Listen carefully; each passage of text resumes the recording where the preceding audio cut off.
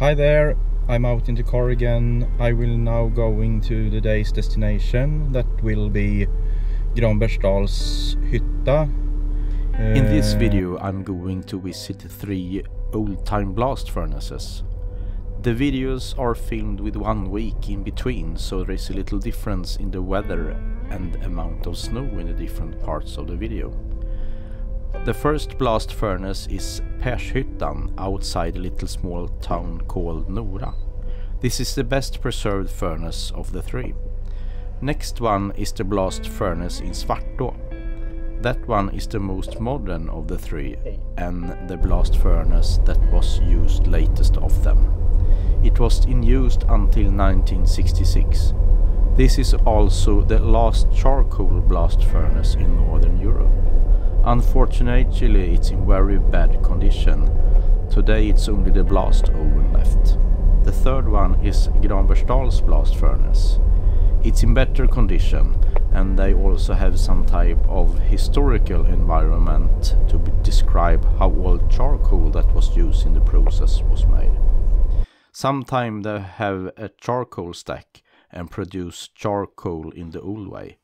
All 3 is worth to visit if you're interested in that type of historical sites.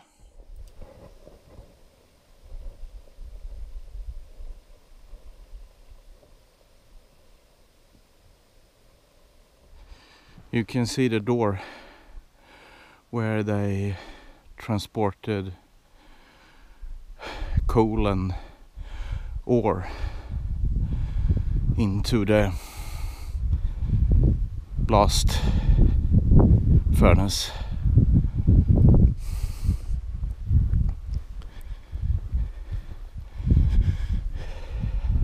But it's a lot of snow. You can see to my knees, and I don't have the best trousers to this. I think I had to go back to the car.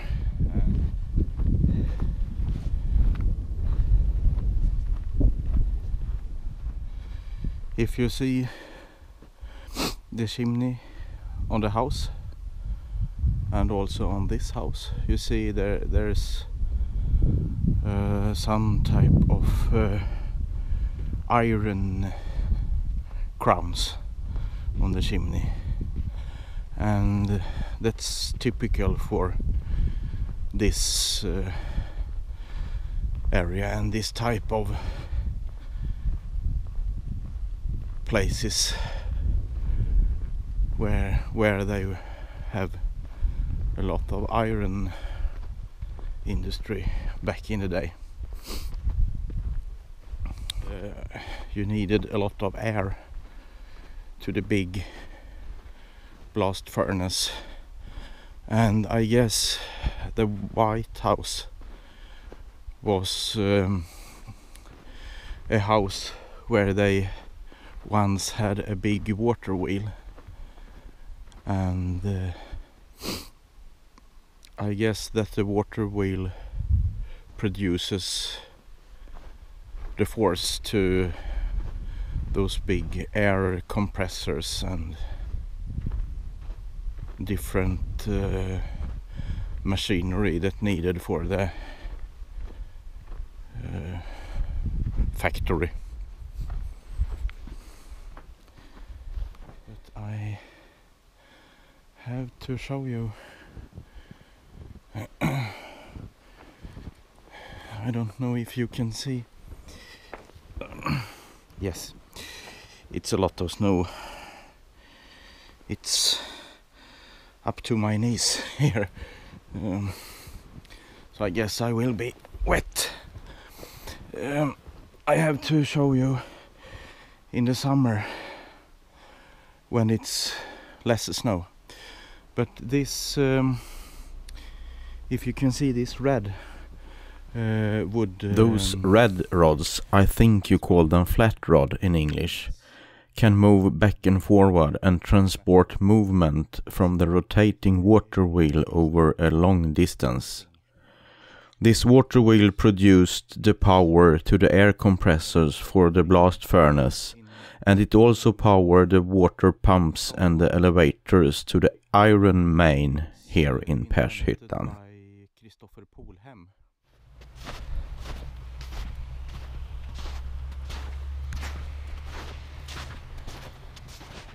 And as you can see, you have no building around it. It's just the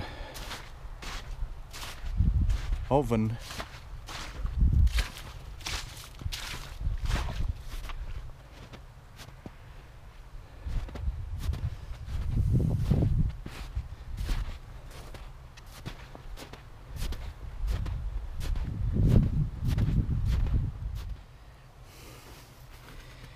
Here you can see the building, how it looked once in a day. This is Northern Europe's last träkolshytta, charcoal blast furnace.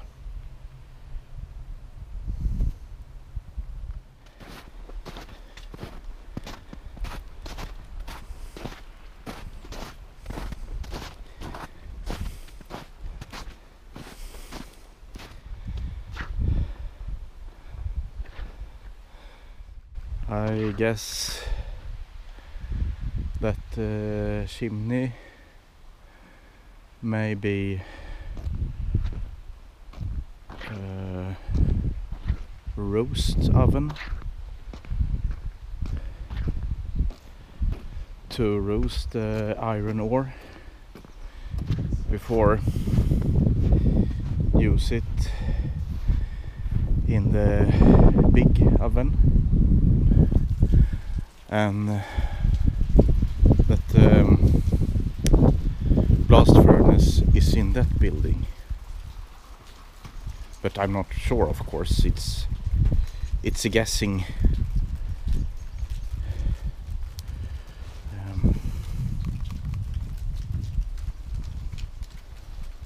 Well, I'm now at Granbergsdalshytta, Granbergsdals blast furnace, and I will try to make some movie for you.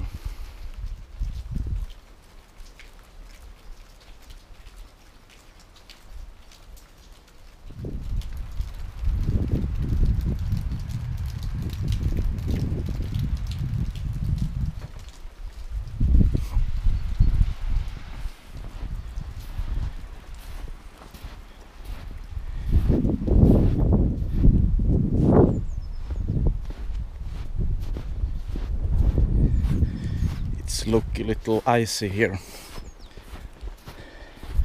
I guess I have to walk carefully.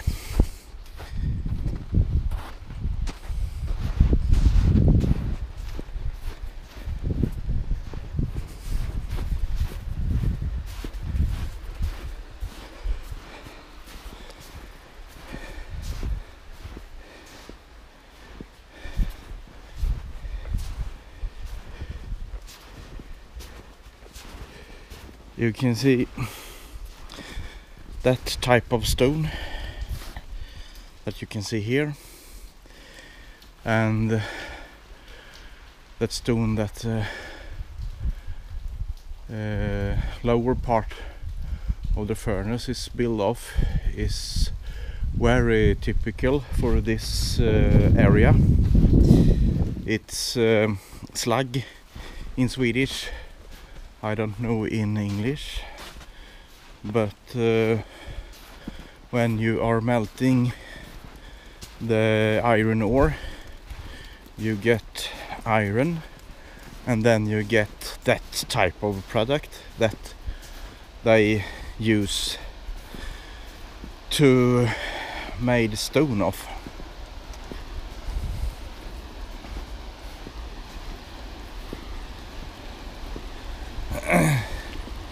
And here you have water to power all the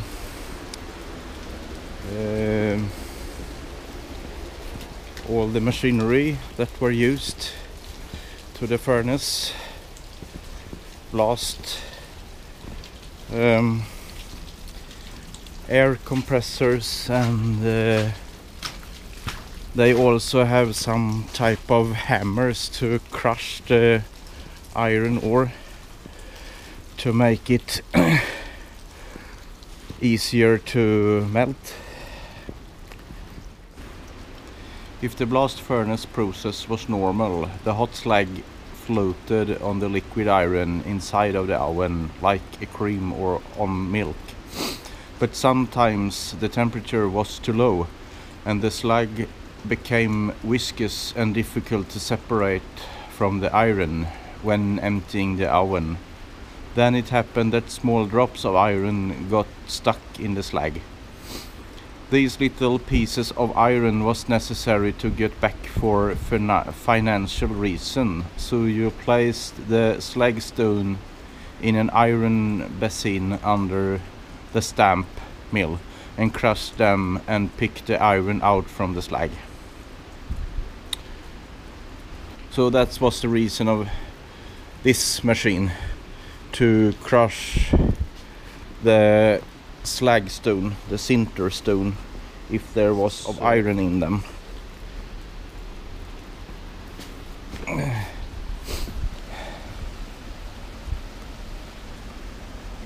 It's pretty amazing, don't you think? I think this building is amazing.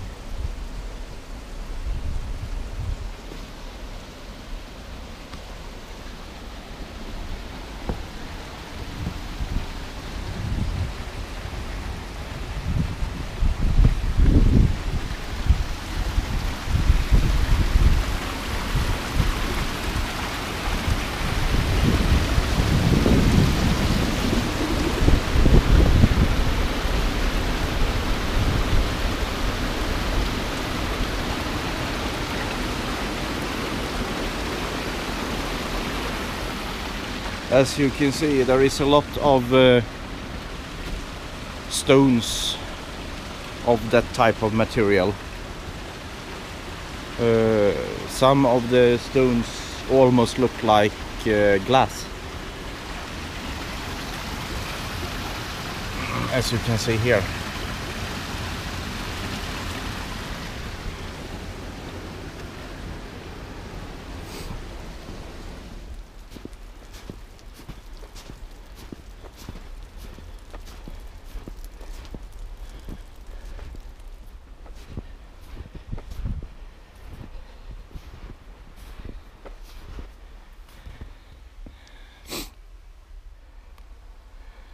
I guess that's an old type of refrigerator to store food in.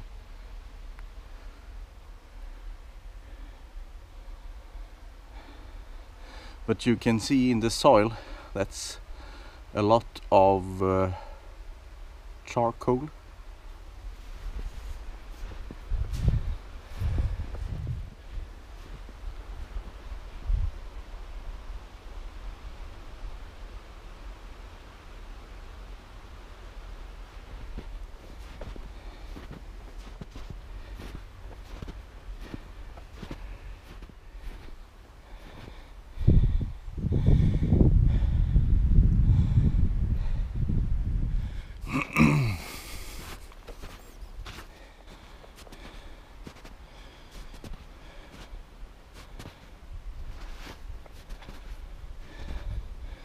It's a little model.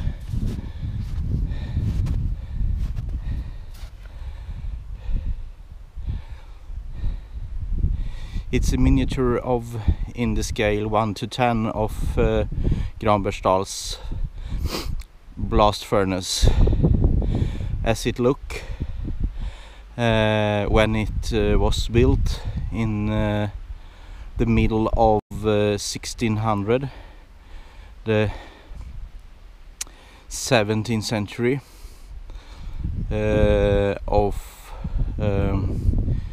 by Morten Eskilsson, that moved here from Nora The blast oven was built of flat stones on a horizontal dry area, or digged in a little hill. During the process of producing iron, it would produce toxic gas, carbon monoxide, and that's the reason why the oven was placed outside, if it wasn't enough of air ventilation.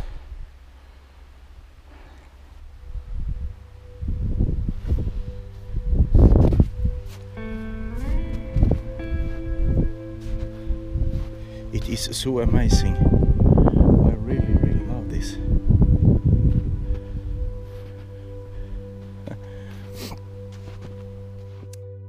Well, that was all from the video about blast furnaces. I hope you enjoyed the video and that you stay for the next one. If you have any question, please leave them below and I will try to answer them.